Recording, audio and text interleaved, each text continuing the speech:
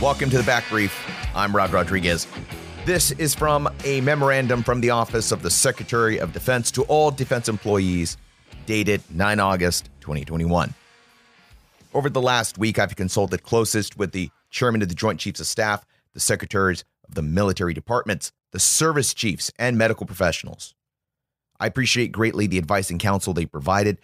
Based on these consultations and on additional discussions with leaders of the White House COVID Task Force, I want you to know that I will seek the President's approval to make the vaccines mandatory no later than mid-September or immediately upon the U.S. Food and Drug Agency FDA licensure, whichever comes first. Now, folks, I knew the moment I read this memo that my Facebook feed was going to explode. All of these service members upset with the government for making a decision they didn't agree with. There are folks that feel like the vaccine and COVID, for that matter, is a hoax. Others think the vaccine isn't safe, and they'd rather take their chances with the virus that's killed a little over 4 million people worldwide. And still others simply don't want to take a vaccine they think is still experimental. Now, I knew they'd begin the gnashing of the teeth on Facebook, and boy, was I not wrong. There were people saying that they were going to write their congressman, Representative Crenshaw, about their issues with being told this vaccine was going to become mandatory. There were others that straight up said that they'd refuse the vaccine even if it were mandatory. Then I saw the really interesting opinion that this was clearly a sign of the end times, that the vaccine was indeed the mark of the beast, and that it wasn't too long now before the FEMA camps run by CDC Nazi guards would herd the unimmunized for eradication. I really did hear that. That's real. That happened. So here's the thing, folks. Since when did uniformed service members get to pick and choose the orders we follow? I never once considered arguing about the flu shot, the smallpox shot, or the anthrax shots. I didn't even argue about having to get all my shots redone 3 times because my immunization records were lost. I never thought for a moment, now this is the hill that my career will die on because I don't like the decision by my government.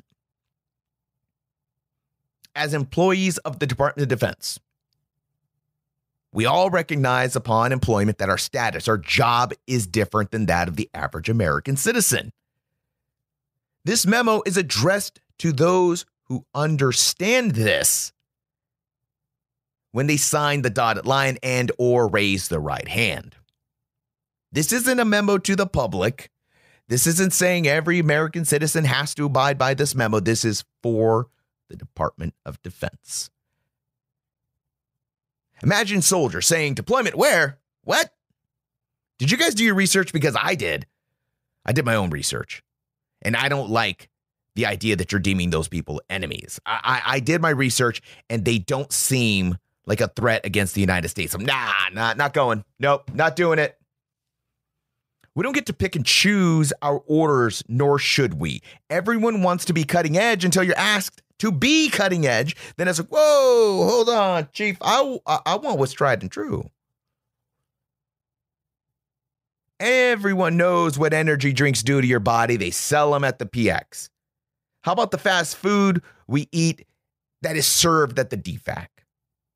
We didn't even make not smoking a thing. Like, sure, you can't smoke at work, but you can go outside and smoke. You buy cigarettes at the PX, at the BX, wherever. But they didn't make it illegal. They didn't take away your cigarettes. So we have plenty of ways to hurt and kill ourselves. But they didn't take that away from you. They didn't make that illegal.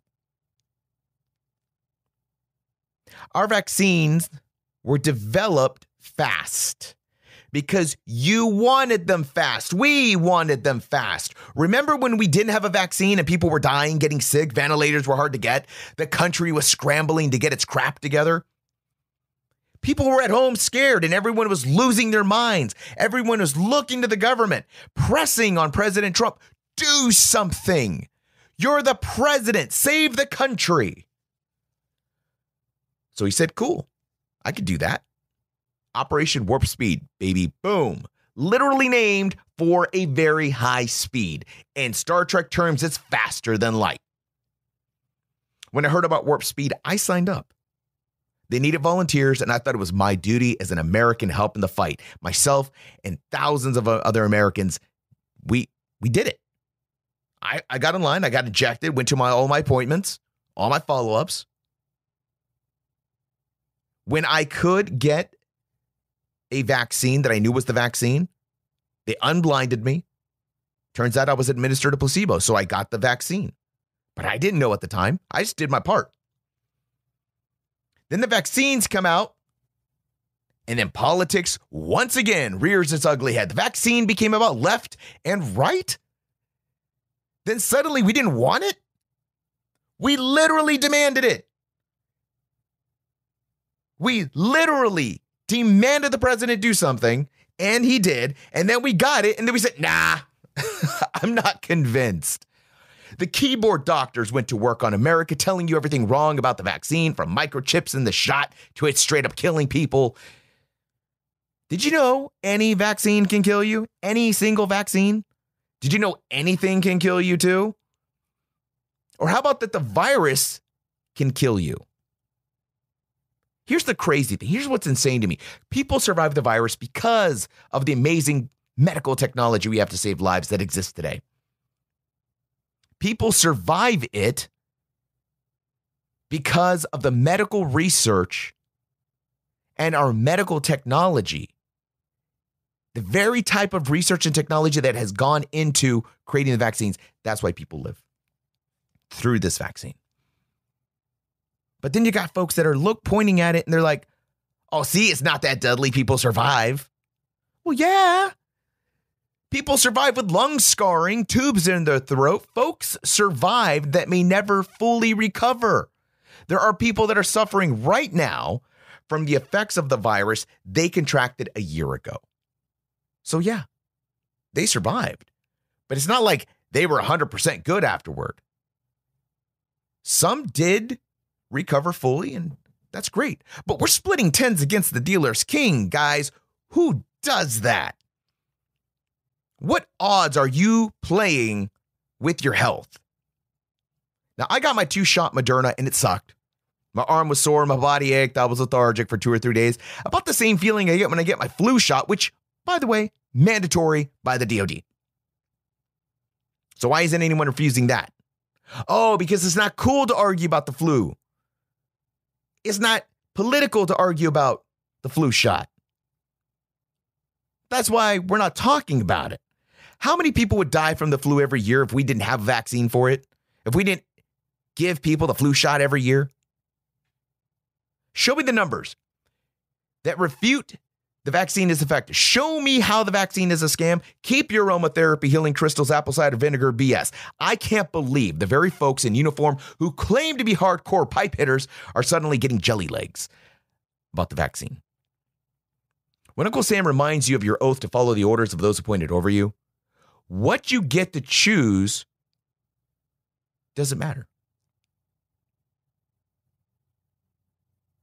You have to follow the orders that you're given. Get out of here with your personal research. You got to do what you're told, when you're told, how you're told to do it. That's the military, not Walmart. It's the military. Listen, when it's your choice to do what you want, you do what you want. Up until this point, it's been your choice. I didn't argue with folks and it was their choice. Now, I'd encourage folks to get vaccinated, but it wasn't like, dude, it's your job, it's your responsibility, do what you got. No. You consult with your doctor. When the DoD says now you have to do it, now it's part of your job. Want to bitch and cry? Jump into that pool with the other whiners who complain they don't like this or that policy. Wah. Tell you what, that news pundit and that political moron isn't going to take on your case during your Article 15 hearing. Guarantee that. If you want to throw your career away, go for it. But that's on you. Just, you knew what you signed up for. You knew what this was. I mean, what's next? You're a platoon leader, you're a platoon sergeant. They tell you to storm the hill. What are you going to do? You know what, Sergeant? Based on my extensive research, I don't think that hill is a good idea. I'm going to go ahead and go against the intelligence professionals whose job it is literally to collect all the data. And no, I'm not going to do it.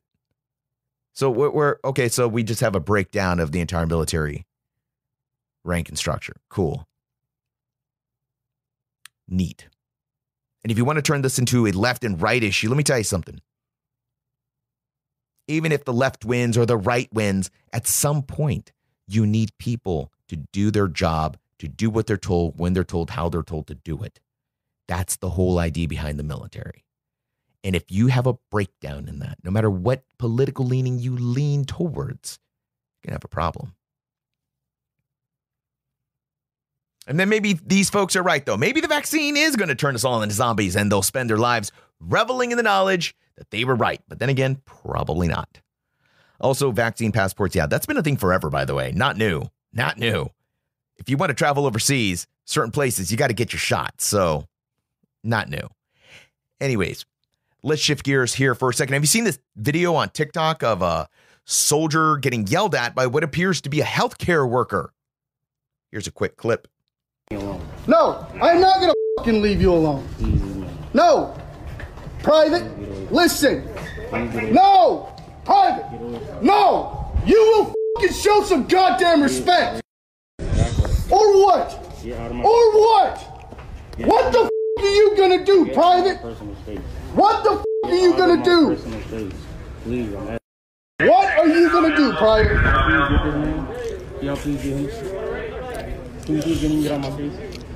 Or what, Private?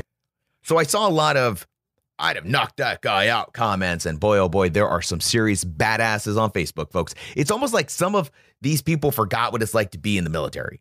Now, I have no idea what transpired between these two guys that would turn that argument into what it was. It looks to me like the young soldiers trying to de-escalate the issue. Maybe they had been shouting at each other for a while, but this Joe obviously saw that things had gotten out of hand.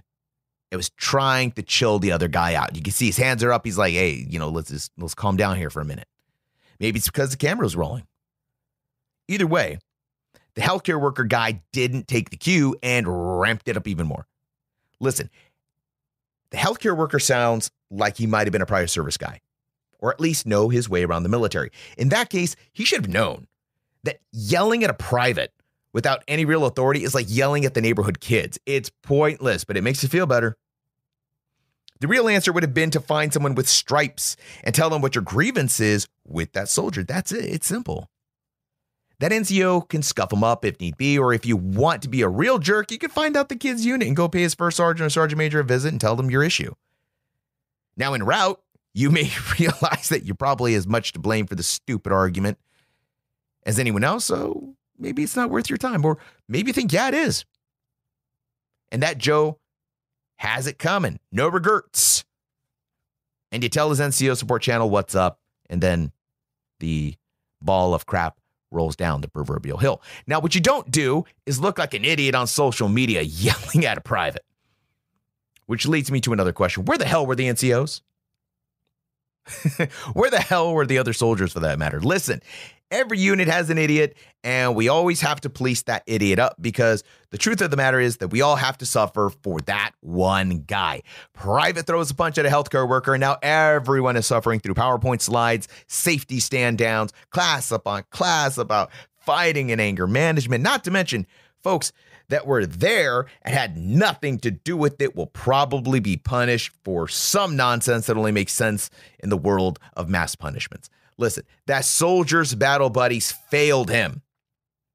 Some Joe or NCO should have pulled this kid away or called his NCO. Get your cell phone. Hey, Sarge, Private Snuffy is about to fight some dude out here. You might want to come down before we're all standing in front of the first sergeant or the man. Also, another Joe is making a TikTok out of this, so you might want to double time.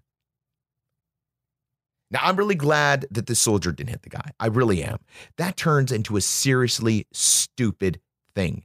That guy presses charges, calls assault, says his job will never be the same, sues this private all for what? All for what? So that the keyboard Frank Dukeses can get the kumite they so desperately want to see without any of the repercussions? Sure. Why not? Now, I'd be willing to bet that most, if not all, of the folks talking about, I'd have punched that guy in the face, knocked him out, they probably overestimate their ability to fight by a lot. These are the same guys who watch an MMA fight and boo when it goes to the ground or wonder why the fighter doesn't just use the dim mock death touch to end it. I don't know.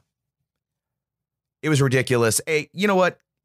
If you see a situation going down with your fellow soldiers, don't turn it into a freaking TikTok. You can record it so that way your first sergeant, your chain of command knows what actually happened. But putting this on TikTok, man, that's a bad look for the military. It's a bad look for your soldier. It's a bad look for you. What's wrong with you? You're out there with the world star. Come on, man. Let's be better than that. Let's be better than that.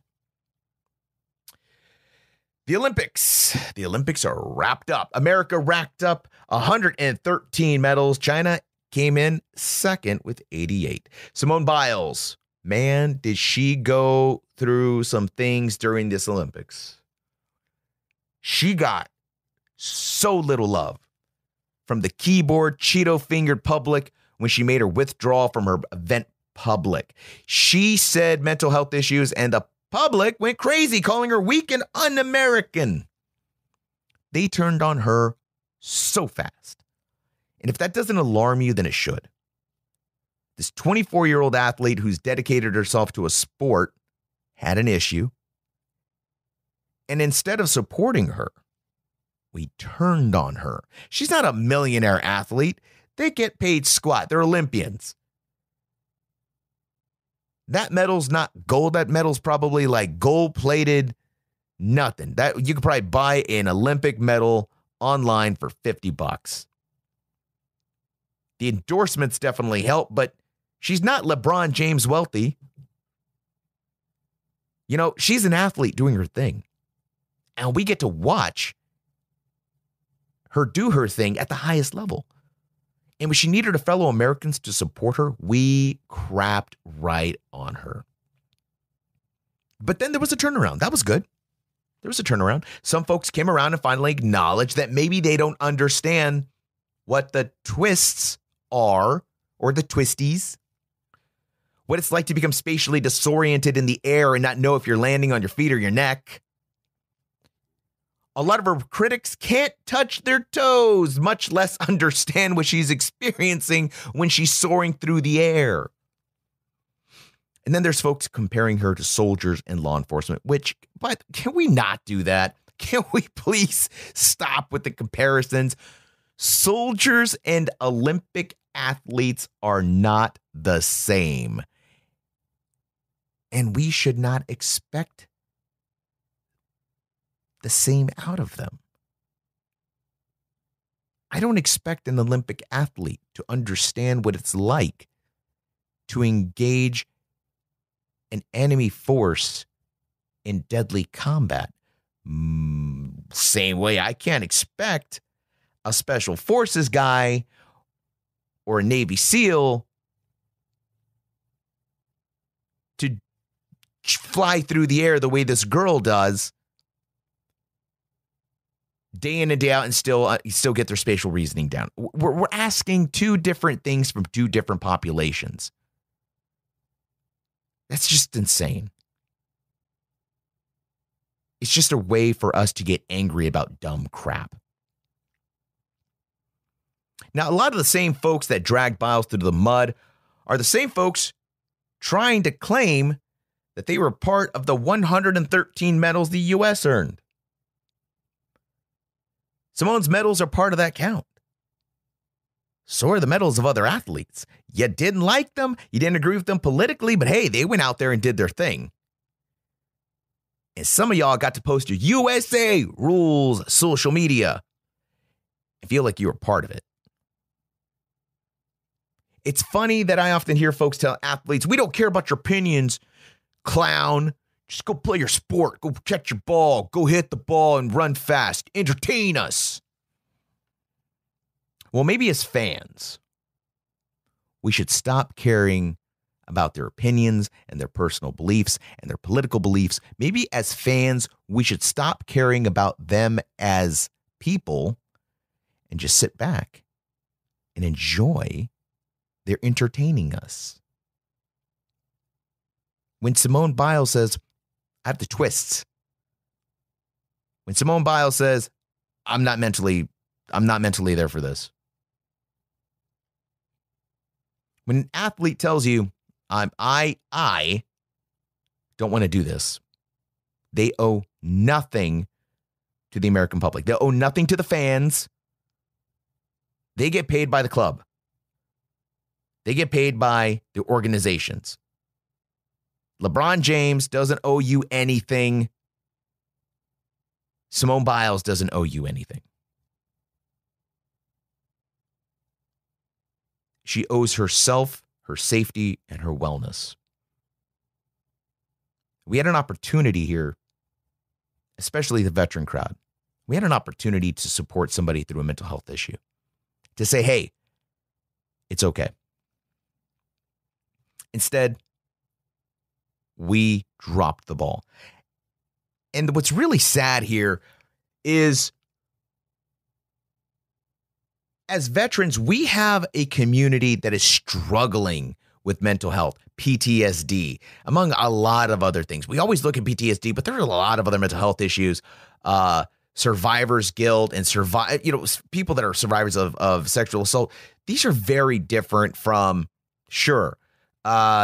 being spatially disoriented, not sure if you're going to fall on your neck or not. Getting your mind right, getting your headspace right. And we went online as a community and said,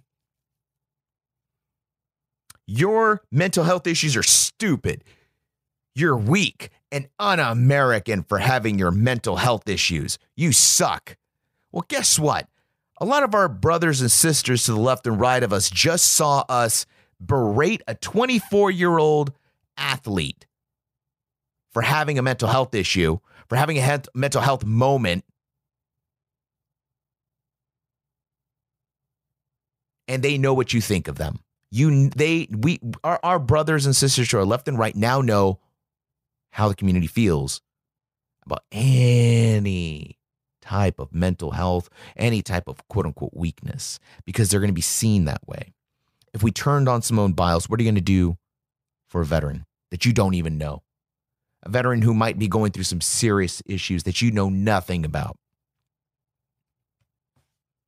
I'm happy that USA Wrestling did so well. I'm a big MMA fan. A lot of these wrestlers are out there doing the damn thing.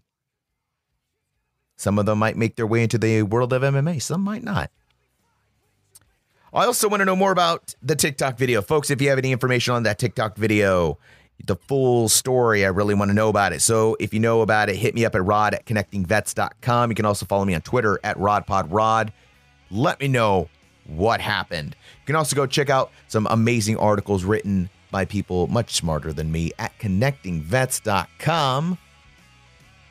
Always a great place to get some news and information from the veteran world. And be sure to check out my boy, Phil Briggs. He's a podcast host. He does CBS Eye on Veterans. It's a great show. I think the last episode right now, as of this recording, he talked to Rickson Gracie, who is the godfather of Brazilian Jiu-Jitsu. He is a master, and if there's anyone that can talk to you about the mental game that is involved in athletics, it is Rickson Gracie. Go check out connectingvets.com and also CBS Eye on Veterans. I'm Rod Rodriguez. This was The Back Brief. I will catch you guys later.